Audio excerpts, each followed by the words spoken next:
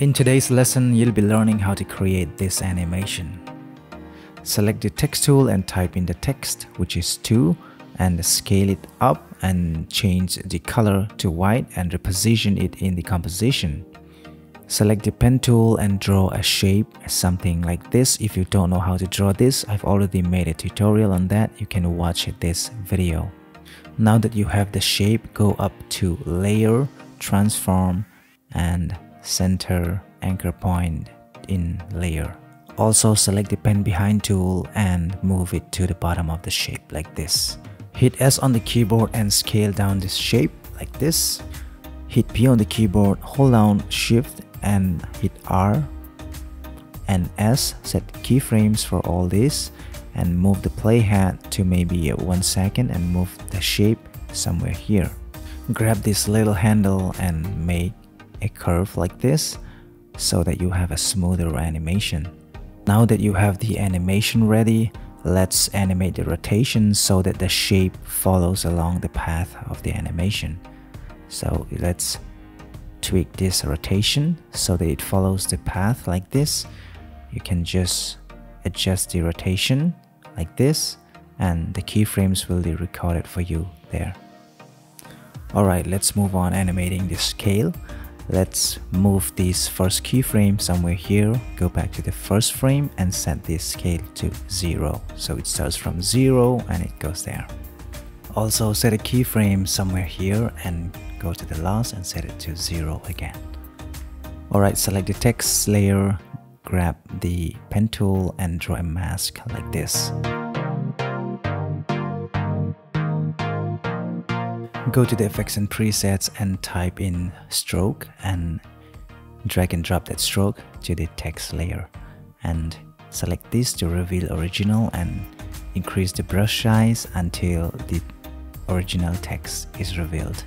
Alright, we're gonna animate it using these end values from 0 to 100 and right about here set a keyframe for the end and go few frames ahead and set it to 100, and if you hit U and reveal the keyframes, you see that animation.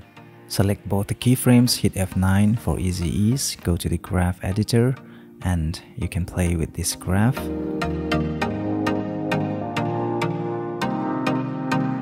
Going back to the shape layer, collapse this content and go inside the shape and path, and we're gonna close this path at the end of this animation.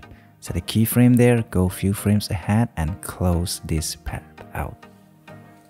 Let's move on to the next animation, which is 0. So to do that, select both these layers, Ctrl D to duplicate, move it to the top and select this layer and move it to the side and hit M on the keyboard to bring up the mask, and we're gonna delete the mask for now and disable the stroked effect and change the text to 0. Select a pen tool and draw a mask around this.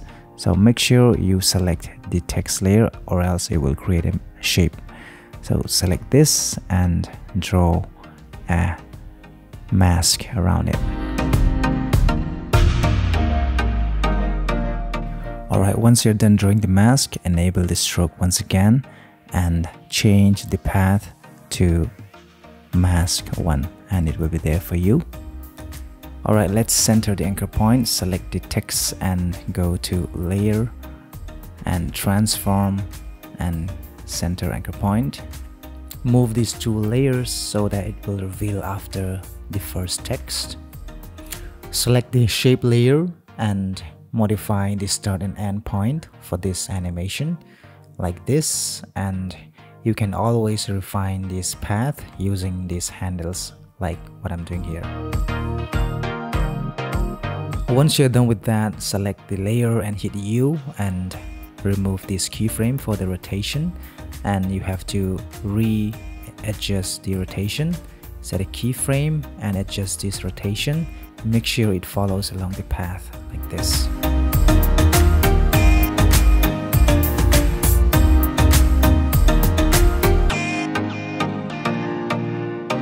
The text layer, hit R on the keyboard and set a keyframe for the rotation from 0 to 180 degrees so that it rotates like this.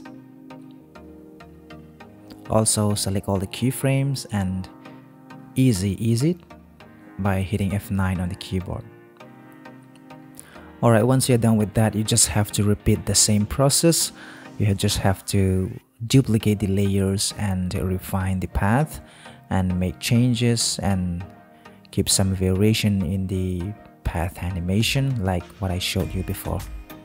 Alright, once you're done with the path animation, go to the effects and presets and type roughen edges and drag and drop it on the text layer like this so that you have some roughen edges going on there.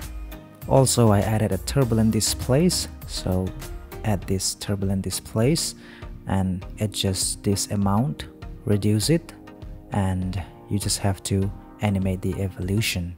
Hold down Alt on the keyboard and click on this evolution, and you can just type in time, star, and values. The higher the values, the higher the animation. Select all these three effects, copy it, Ctrl C to copy, and select all the text layers and paste it there, Ctrl V to paste it. Select the first text and copy the roughen edges and paste it on the shape layers, Ctrl V to paste it.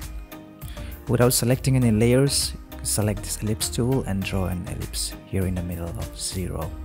Go to Layer, Transform, and Center Anchor Point. Hit S on the keyboard and animate the scale from 0 to 100 like this, and select all the keyframes, F9 to easy ease. Copy the effects from the text layers and paste it on the shape layer. Add another text somewhere here, go to the effects and presets and drop a text preset.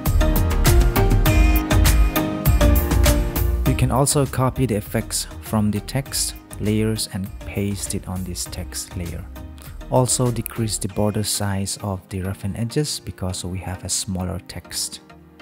Select this shape layer 1, Ctrl D to duplicate, move it to the top, and you can change the start and end point and shift it over where you have the smaller text reveal.